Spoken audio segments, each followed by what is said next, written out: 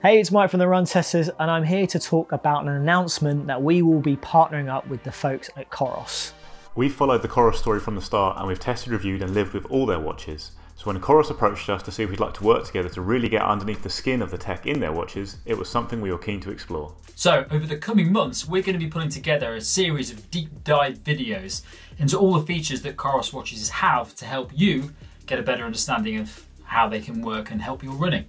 Some of those features you may already know about, some of them are still in the works. What this partnership also means is that we'll have brilliant access to the Coros team and early access to some of the new features and hopefully some of the new hardware too. So what we'd love to know is to hear from you about the features and things that you would like to hear more about from the Coros watch lineup. So let us know. So we'll have our first video up soon. Hopefully you're going to like it. More importantly, we hope anyone that owns a Coros watch already or is looking at a Coros watch at the moment will get to better understand the features that are kind of built into it and ultimately make it a better running watch companion.